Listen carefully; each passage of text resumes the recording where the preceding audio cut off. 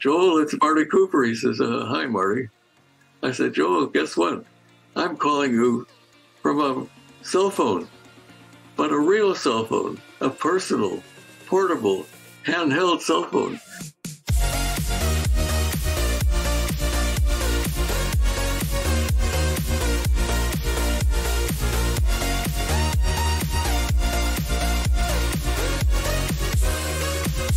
This is Living in the Future, a podcast powered by MediaTek that tells the story of technology that's leapt off the TV or movie screen, transformed from fantastical cinematic science fiction to actual products that change the way we live in the real world. I'm your host, Michael Fisher, and this is Episode 1, The Birth of the Mobile Phone. Bit of background for you. For the better part of a decade, I've reviewed smartphones and their accessories on YouTube. It's great. It's a dream job I didn't dare to imagine I'd be able to have as a kid because I grew up in a time when these mobile communicators were as fantastical, as improbable as the phasers and, flying cars that often appeared alongside them. You know those calculator watches you occasionally see people wearing as ironic throwbacks? I remember desperately wanting one as a kid. Not for the calculator, but because it reminded me of Penny's video calling wristwatch from Inspector Gadget. That, of course, was a direct reference to the radio watch worn by Detective Dick Tracy starting in the 1940s, as was the radio watch from Knight Rider. And, even heroes that weren't into wearables usually got some form of pocket radio, like the Turtlecom from Teenage Mutant Ninja Turtles. I could go on and on. But the franchise that's done the most to advance the allure of the personal communicator is Star Trek. Viewers of the 1960s enjoyed weekly adventures of landing parties beaming down to remote planets and staying in touch with each other using the Starfleet Communicator, this beautiful black and brass box whose flip-top design became so iconic that 30 years later, when Motorola introduced its first truly compact flip phone, it would be called the StarTAC. And 56 years after Star Trek's debut, toy makers are still building replica flip-top Starfleet communicators. Some even have Bluetooth speakers that connect to your smartphone, so you can use them as the storytellers of the 60s intended.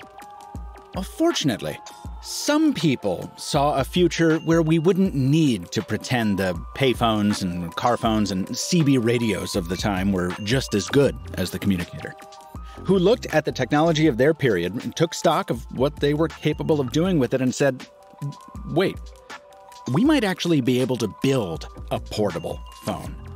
Today, I'm talking with the person who led those people at Motorola back in the 1970s, the man who's come to be known as the father of the cell phone. This podcast is sponsored by MediaTek. Just like how my guest today made the first cell phones possible, well, MediaTek makes our modern smartphones possible. Because globally, it's the #1 provider of smartphone chipsets. That's kind of like the heart of a smartphone. MediaTek chipsets power everything from top-of-the-line flagship phones to the mid-range and entry-level devices that are opening incredible smartphone experiences to everyone. And MediaTek's Dimensity chipsets bring professional-grade cameras, advanced gaming and AI, and seamless 5G connectivity to products that might already be in your pocket. Thanks to MediaTek for sponsoring the show.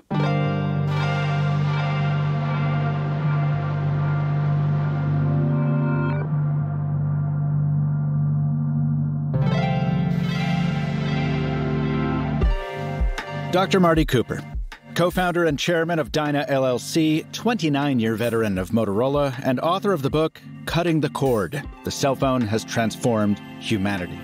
And Dr. Cooper would know because that cell phone was produced by the Motorola team that he led. Dr. Cooper, thanks for joining me. It's lovely to talk to you again. It's my great pleasure, Michael, and call me Marty. This show is all about how fanciful future tech became a reality, right? The technology of science fiction transmuting into something we can actually buy and use. And you have been frequently, I'll say infamously, misquoted as having taken Star Trek as an inspiration when developing the cell phone. Now, let me say, as a lethally uncool lifetime Star Trekker, I completely understand why people would believe that. I have the job and the life I do because I've never been able to get over my own personal obsession with Star Trek, particularly communicators. But while that's a bit of apocrypha I would like to be true, it isn't, is it? Would you care to set the record straight and tell us what fictitious property most inspired you when you were thinking about the first cell phone? Well, think about it. Star Trek didn't happen until much after we had the idea of the cell phone. There are more practical reasons why we made the first cell phone. But if there was an inspiration from a fictional character, it was Dick Tracy. With the radio watch. You bet. Dick Tracy had a radio watch, and we were in the two-way radio business at Motorola. And of course, our objective then was someday we would be able to have the technology that we could make a wrist radio. And finally, we did make one. Of course, it was huge. Right. At that time, as soon as we did that, Chester Gould, who was the writer for Dick Tracy, had a wrist video device. So he always stayed one step ahead of you. Yeah, he sure did. We'll come back to watches in a second. But first, I want to kind of take the opportunity to talk to somebody who really understands this from a foundational aspect to make the point that I think a lot of folks still don't understand how a cell phone works even today. I mean, you'll see a new technology introduced, like Apple or T-Mobile introducing satellite connectivity to existing mobile phones. And you'll hear some people say, wait, I thought they were using satellites already. But, that's not true. In essence, even today, these amazingly complex smartphones, at their core, they're just two-way radios. Isn't that right? That's exactly right. They are a radio. They use a radio channel. And if people think about how a radio works, like an old-fashioned radio where you turn the dial, you move through a whole bunch of radio channels, radio stations, and there are only a limited number of stations that can fit into this dial. Right. It's like lanes on a highway, right? You got it exactly right. And so the old-fashioned mobile telephones use very narrow radio channels, but they had a very limited number of them because they'd have a transmitter in the middle of a city. And if you wanted to accommodate 1,000 people, you needed 1,000 radio channels, and there just weren't that many. Right. So just imagine that you were in a city like Los Angeles or Chicago, and the maximum number of people that could talk at the same time in that city were 40. 40 people out of what, 6 million, 8 million in New York right now? And of course, the phone companies were only interested in making money, so they would sign up hundreds of people. And the bottom line was that during the day, if you wanted to make a phone call, the chances of your getting a channel were like 1 in 20. So they were not very useful. So we're talking late 60s, early 70s now, right? During the heyday of car phones. Not too many people know about what two-way radios do. Two-way radios are the glue that make police departments, fire departments, many businesses. You can't run a concrete mixing company without a two-way radio.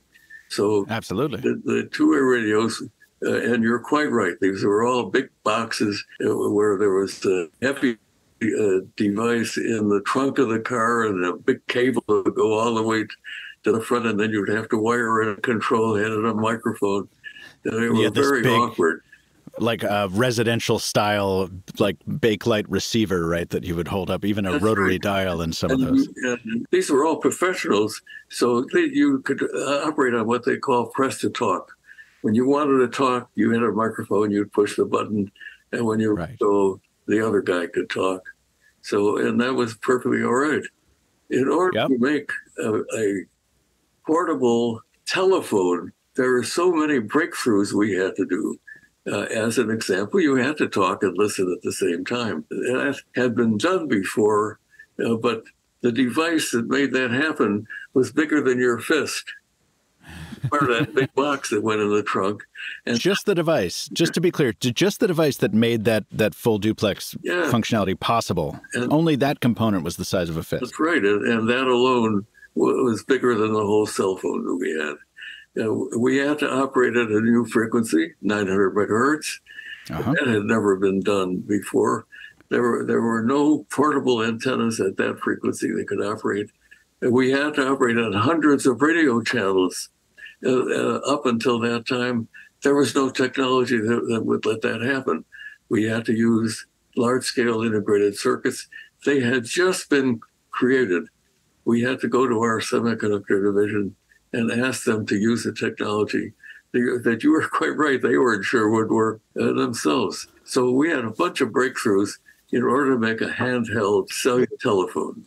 Take us to 1973, okay? There's this giant battle going on between this entrenched AT&T with its old school car phone approach to communications, and AT&T wants to preserve its monopoly above all, right?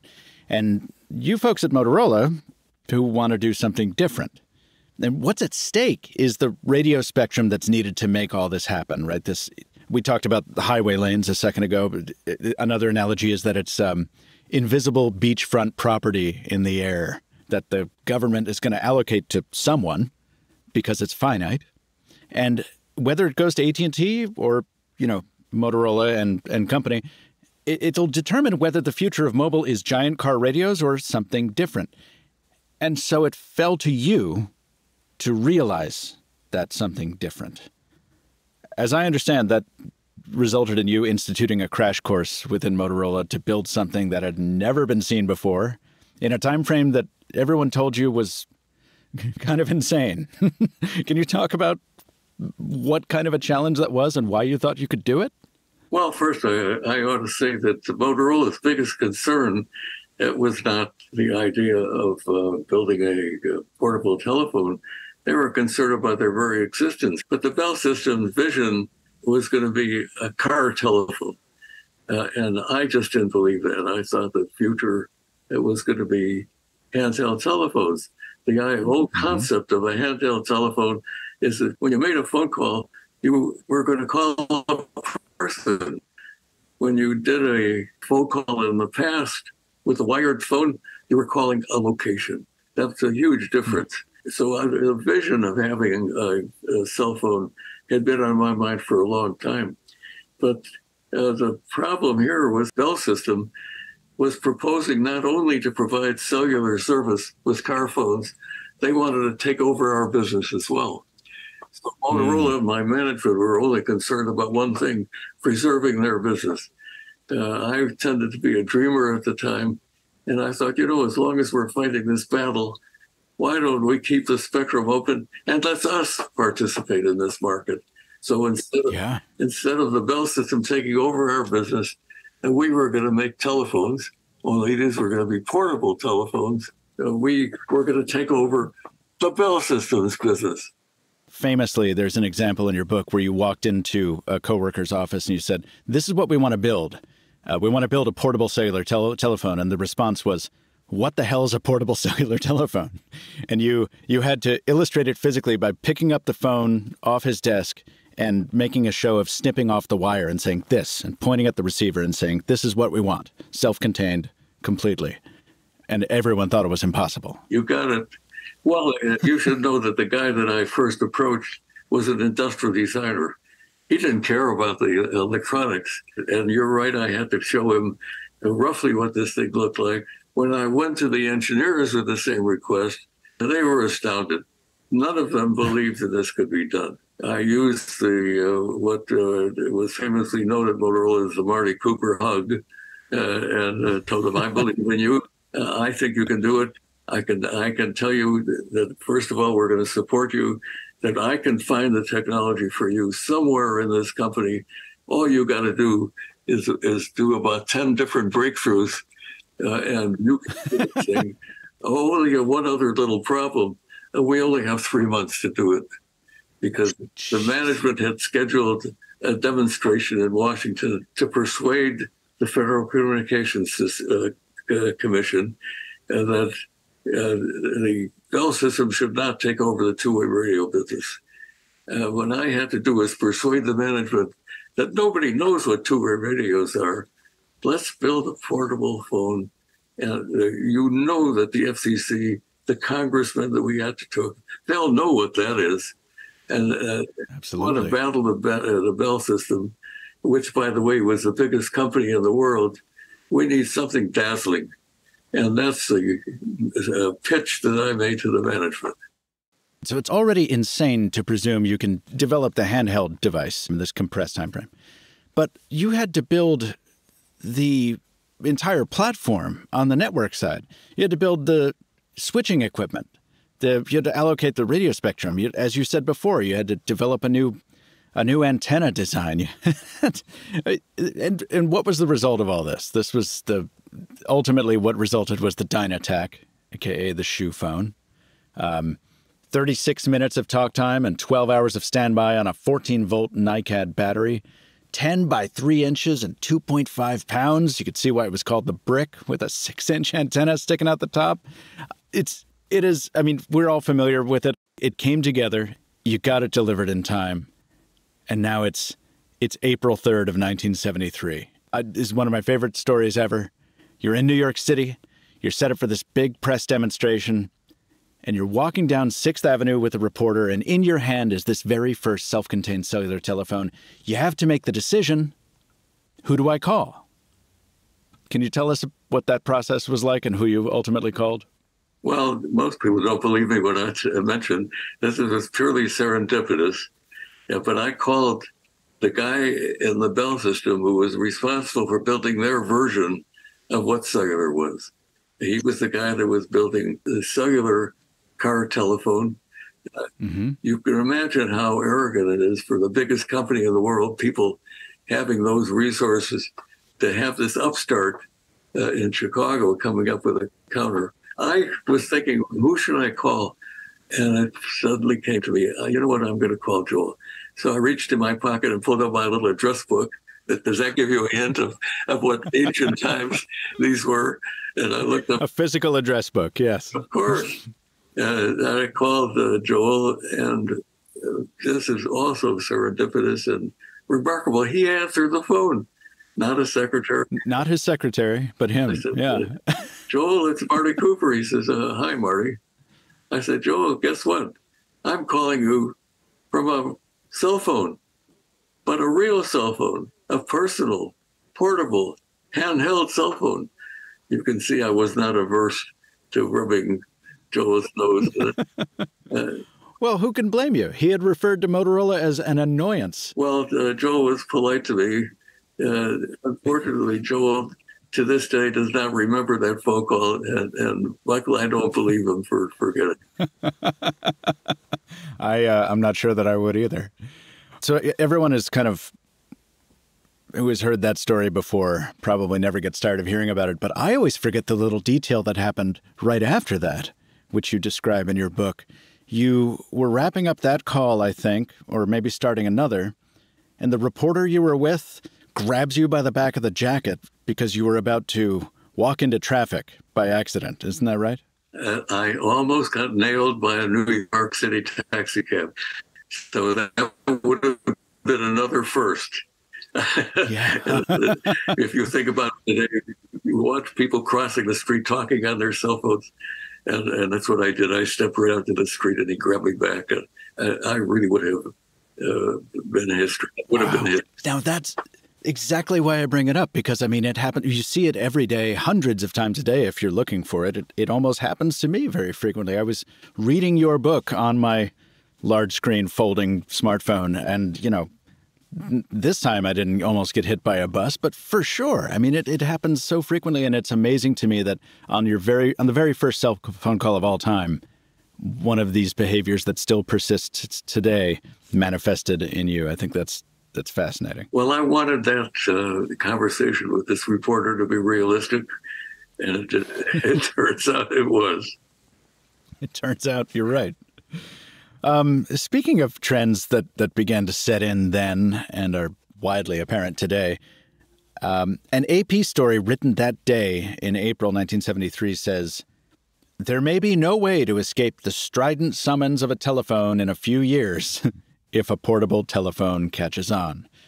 Of course, we know how that worked out. How do you feel about the modern kind of always connected culture that the cell phone has created?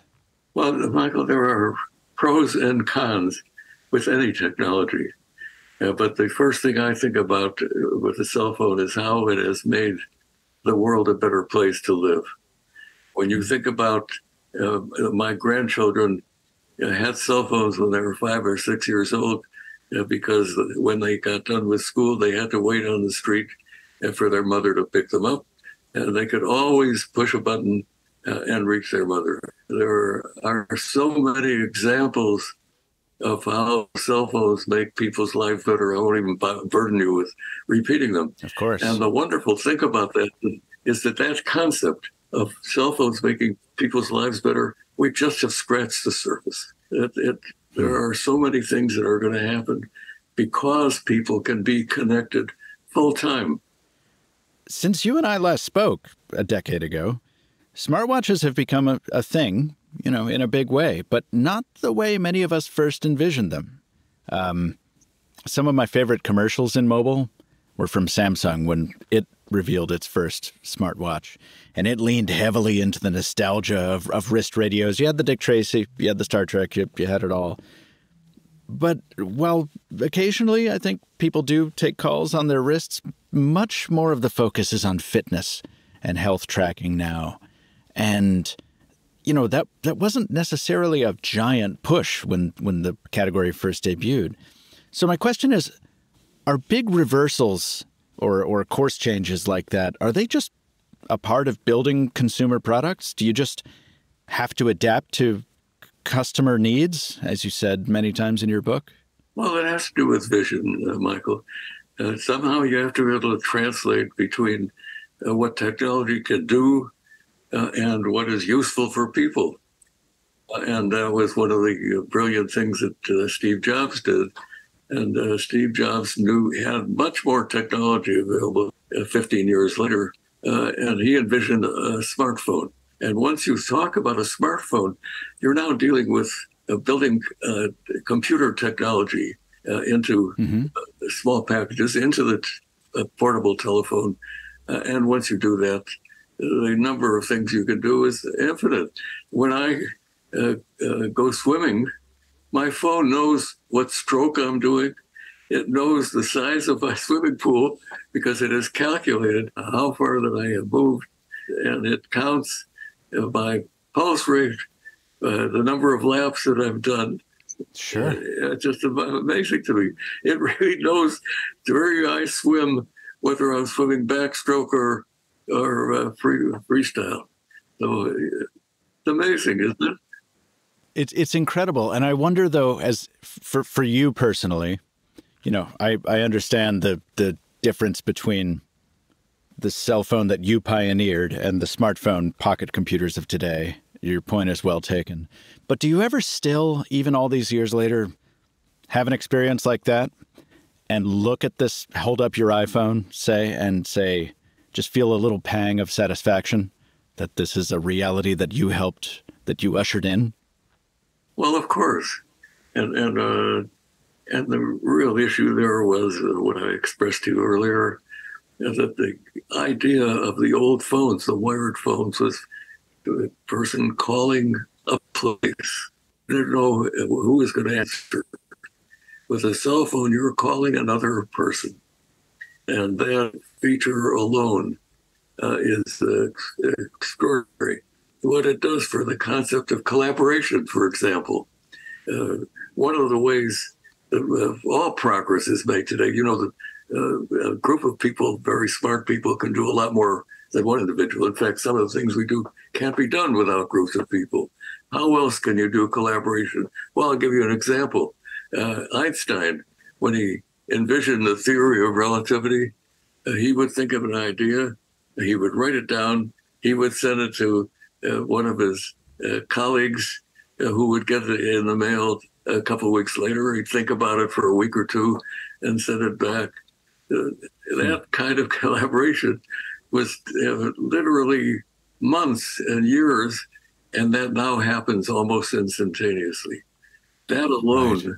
Just the connectivity, instantaneous connectivity, has a made a huge change in the world, has improved everybody in the world's lives.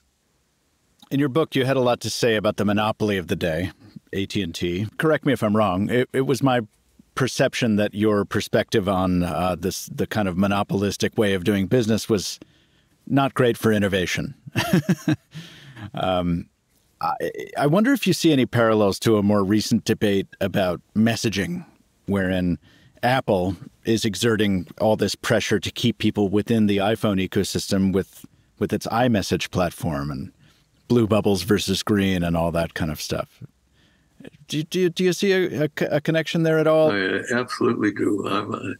All my life, I've had all my career. I've had this thing about monopolies and how bad they are and how restrictive they are. I believe in capitalism. I believe that people should make the decisions of what the products are. But big companies tend to think that they can outthink people, that they can monopolize features and use patents as an example. I think our patent system is broken because people are using it inappropriately. The patent system was designed to help small inventors, and now you got people like Apple trying to constrain the technology so only they can use it. So I'm very much opposed to that. I think that if somebody comes up with a new idea, they don't exercise it, they want to market it, but they should not be able to legally inhibit other people from competing with them. Competition is the way that prices go down, that products get improved. The best example I could give you is that the Bell System came up with the idea for cellular in 1947.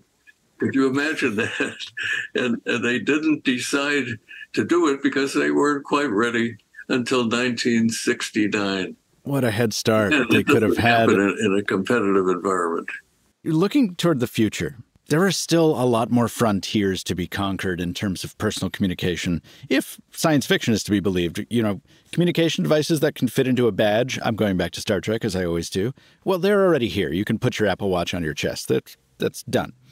But also like subcutaneous communicators that can be embedded beneath the skin, or contact lenses with displays that can give you an augmented reality experience. Just personally speaking, are those concepts intriguing to you, or do you draw the line, as I do, at the skin? Do you just say, no, if it has to be built into my body, I don't want it? I think you start out with is what the needs of people are. That's what technology is all about. Technology is the application of science to make products and services to make people's lives better. Yes. So my approach to this is, what are the needs of people, and how can you take the technology and fix them? And my view about the technology is there are three really important areas that being connected are going to revolutionize in the future. One is in healthcare. I think you mentioned talking about putting stuff under your skin. That's why I urged you to read the last chapter of my book, because at some point, I don't want to tell you the whole chapter, because then your readers will never buy my book.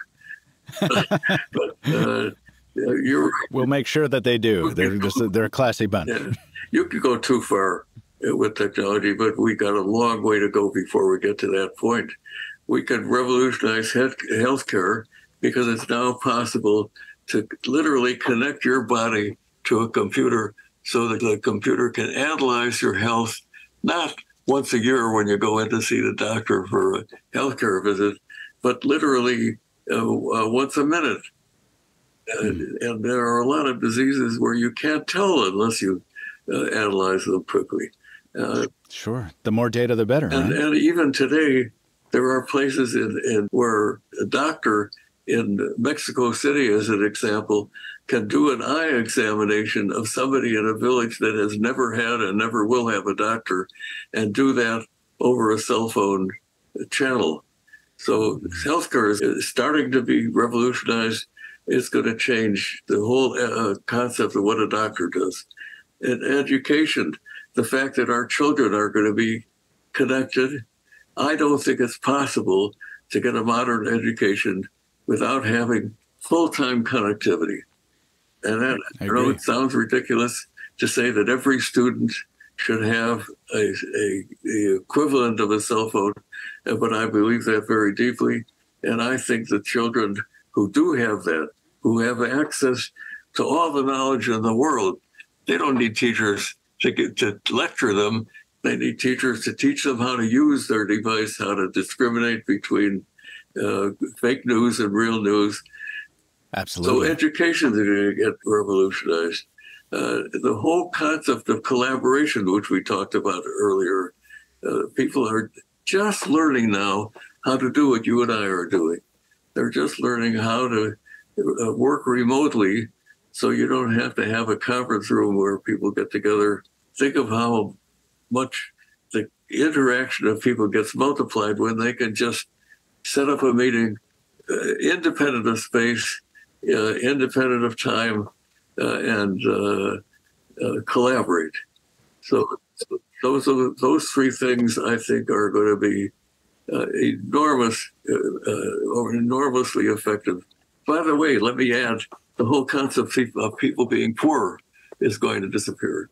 The fact is that the world does produce enough food, so there should be nobody who's hungry.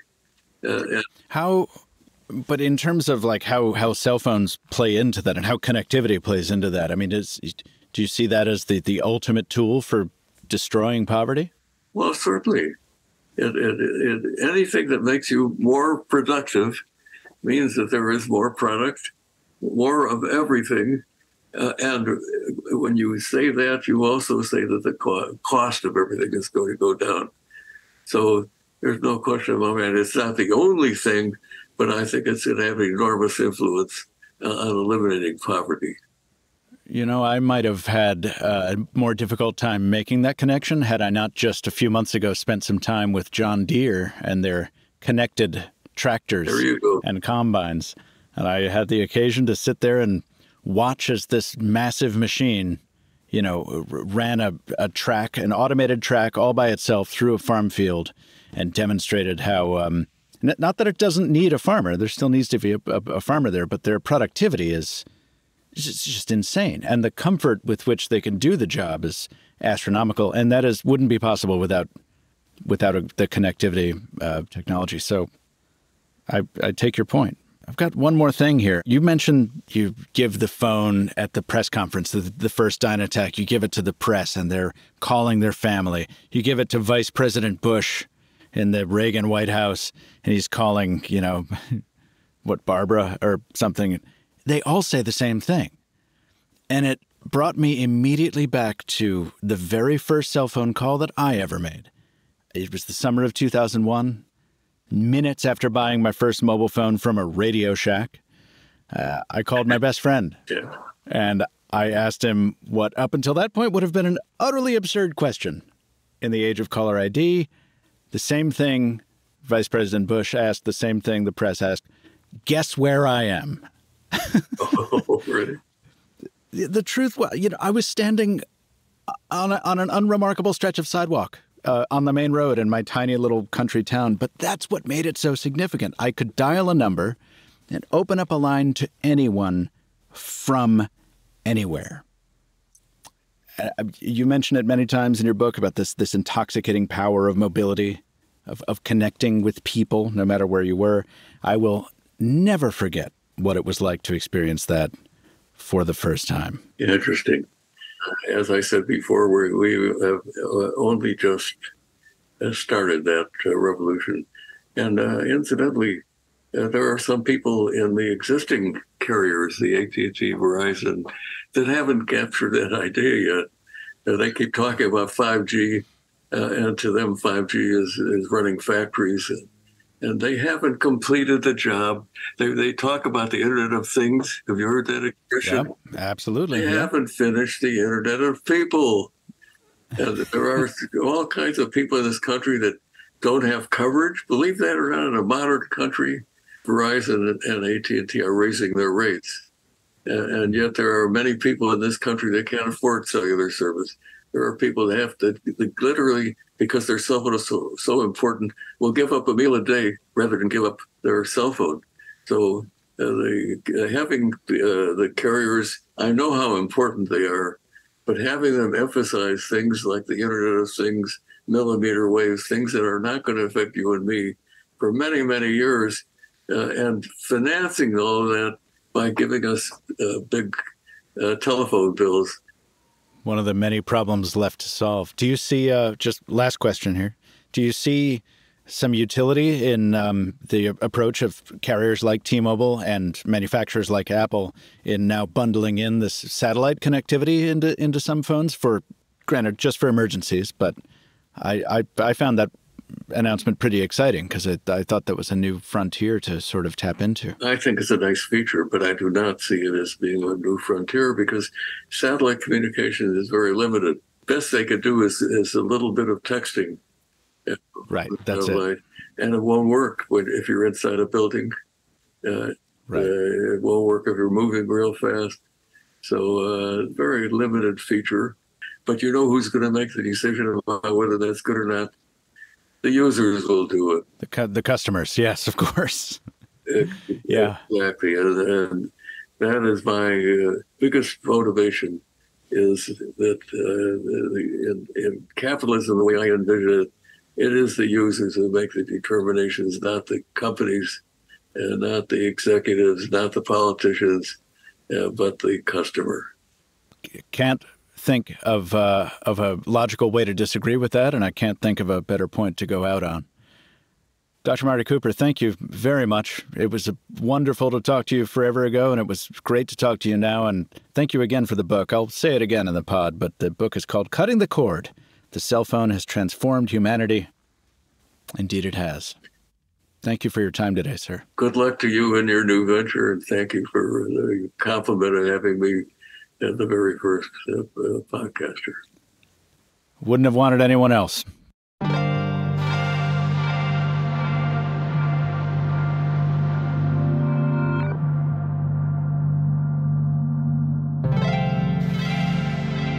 Folks, you may have heard it in our chat, and he says it more than once in his book, too. Marty professes to be a dreamer. Well, often I think the way we live our lives, or the way we're brought up, or the simple fact of circumstance kind of drums the dreamer out of us over time, you know?